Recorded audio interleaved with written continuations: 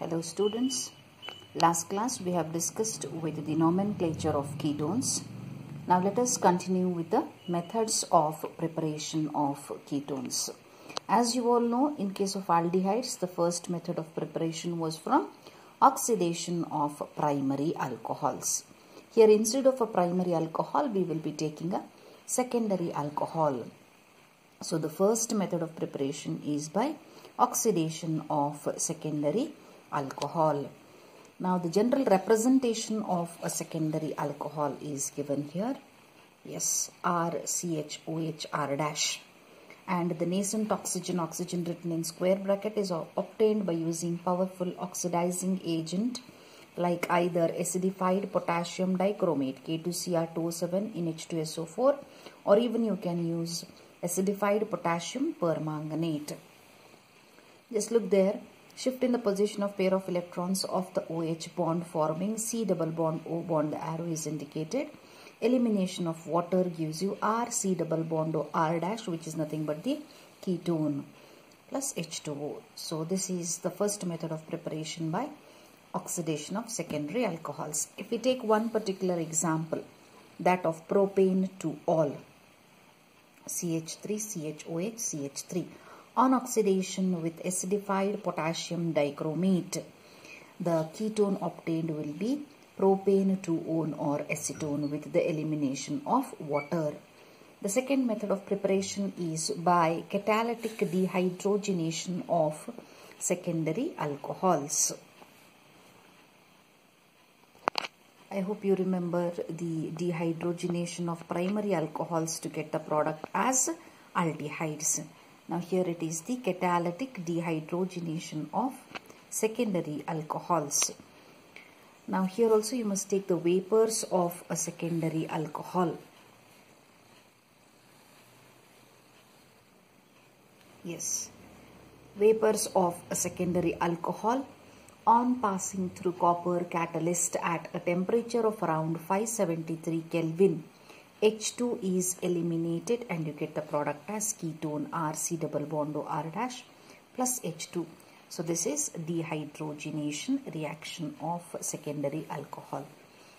Now if you take the vapors of propane to all and pass over copper catalyst at 573 Kelvin temperature, the product obtained will be propane 2-one with the elimination of H2.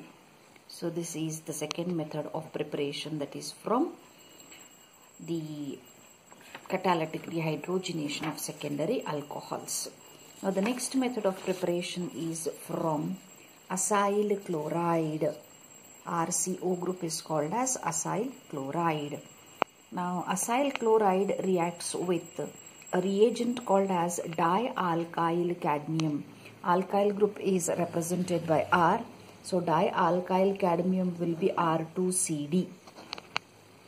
And this dialkyl cadmium R2CD is obtained by taking Grignard reagent. I hope you remember Grignard reagent is nothing but alkyl magnesium halide RMgX reacts with cadmium chloride CdCl2. So R2CD is the dialkyl cadmium formed with the elimination of MgXCl. Yes. So this dialkyl cadmium which is formed reacts with the acyl chloride R-COCl plus R2CD. Two molecules are taken here so that you will balance the reaction equation. And the product formed is a ketone RC double bond O R dash with the elimination of the byproduct CdCl2 cadmium chloride. Once again, this cadmium chloride can be used in the first step.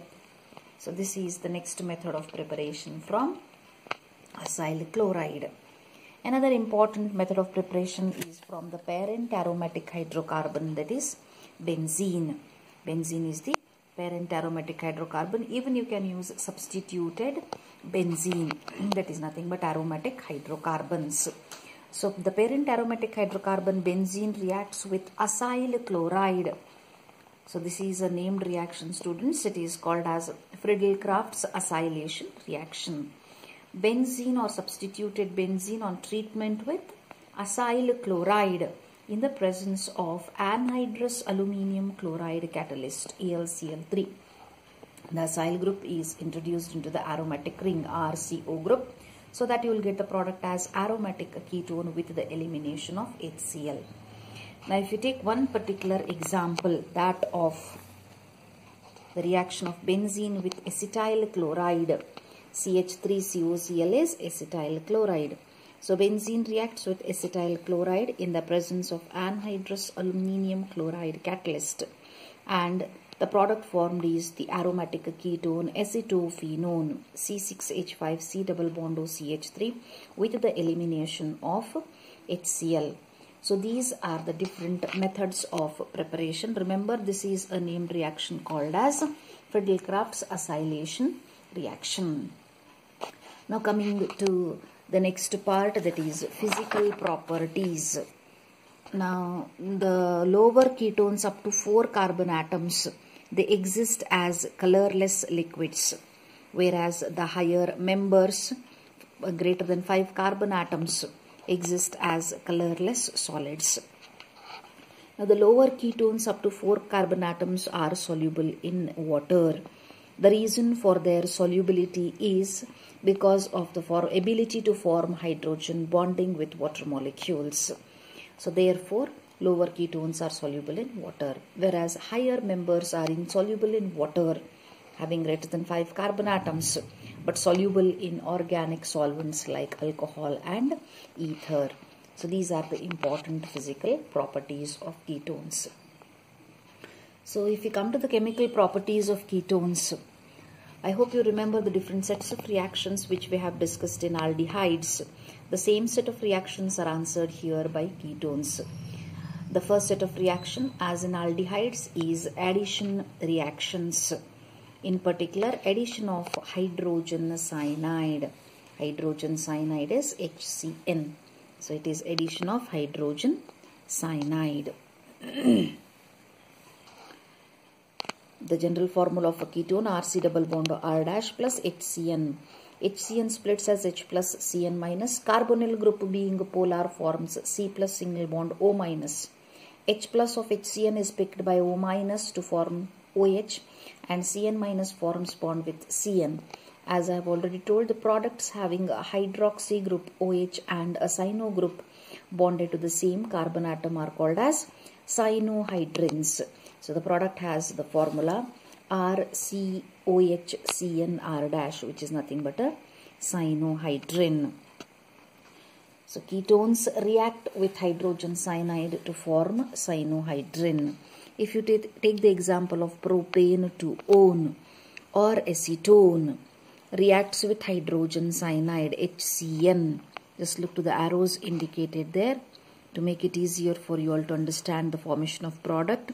The product formed here will be, yes, acetone cyanohydrin, the addition product CH3C OHCN CH3. Acetone cyanohydrin is the product formed.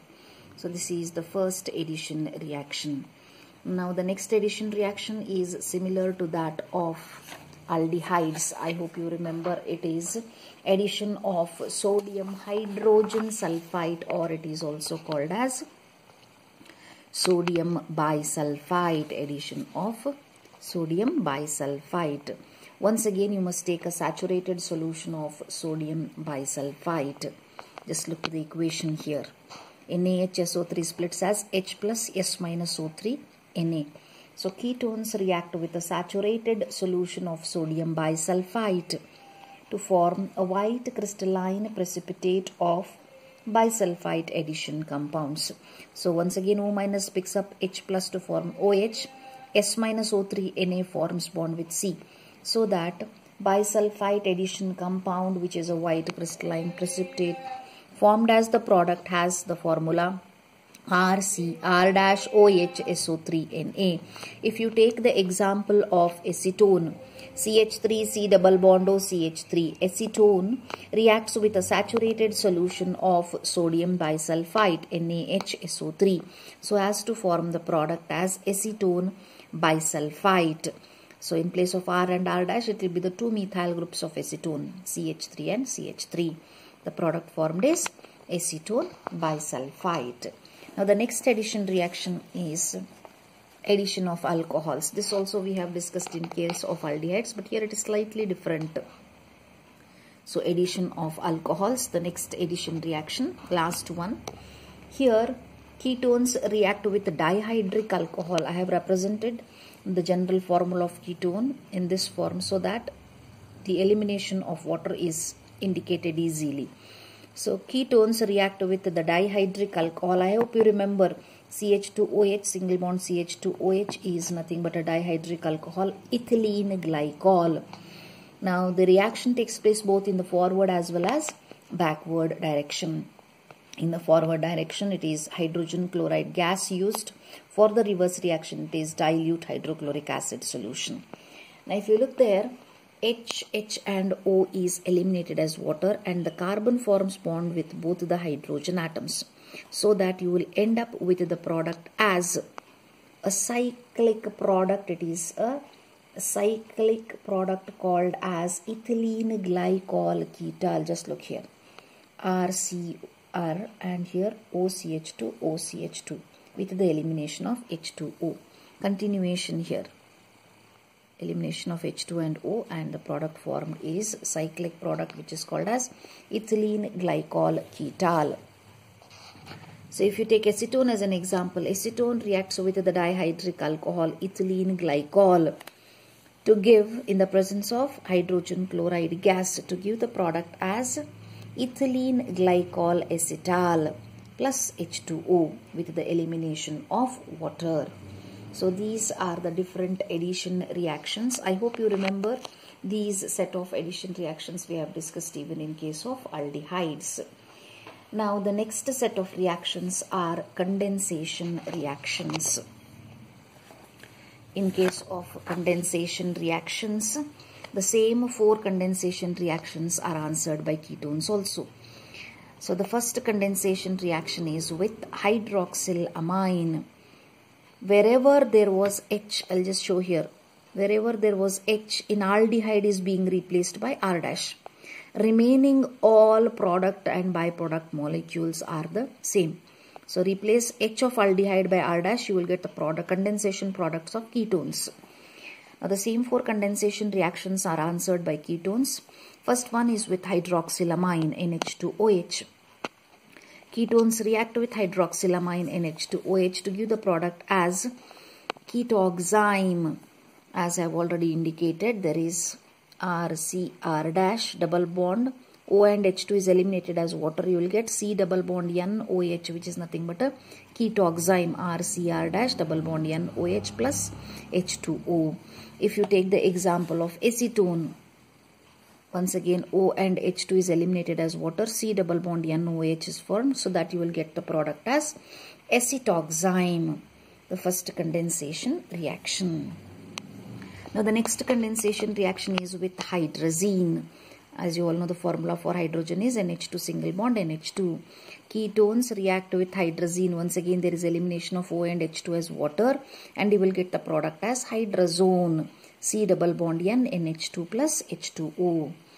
If you take the example of acetone, acetone reacts with hydrazine to form acetone hydrazone plus water. This is the second condensation reaction. Wherever there is hydrogen in case of aldehyde replaced by R dash, write and practice the reactions, you will understand it much better. Now the third condensation reaction is with phenylhydrazine C6H5NH2. Ketones react with phenylhydrazine to give the product as phenylhydrazones. Continuation here, O and H2 is eliminated as water. So from here it will be C double bond N NH C6H5 in the product, which is nothing but phenylhydrazone. Just look to the product there, RCR dash double bond N single bond NH C6H5 plus H2O. In all the condensation reaction here, the byproduct eliminated is water molecule. If you take the example of acetone, acetone reacts with the phenylhydrazine. O and H2 is eliminated as water. Continuation, C double bond N single bond NH C6H5 plus H2O. You will get the product as acetone phenylhydrazone. So this is the third condensation reaction. And the last condensation reaction is with semi-carbazide. Now in case of semi-carbazide, the formula is NH2, NHCO, NH2. Once again there is elimination of O and H2 as water, and continuation here RC, R dash, double bond N, NH, C double bond O, NH2 in the product with the elimination of water, and it is called as semi-carbazone. Replace R and R dash by methyl group, you will get the example of acetone. Acetone reacts with semi-carbazide NH2, NHC double bond O, NH2 so as to eliminate water, and the product formed will be CH3C, CH3 double bond N, NHC double bond O, NH2 plus H2O, and this product is called as acetone semi-carbazone. So these are the 4 different condensation reactions of ketones. I hope the condensation reactions are clear. So we have discussed with the first set addition reaction, the second set condensation reaction. In the next class I will discuss with the third set of reactions, that is oxidation reactions. So I will be stopping the class here. Thank you.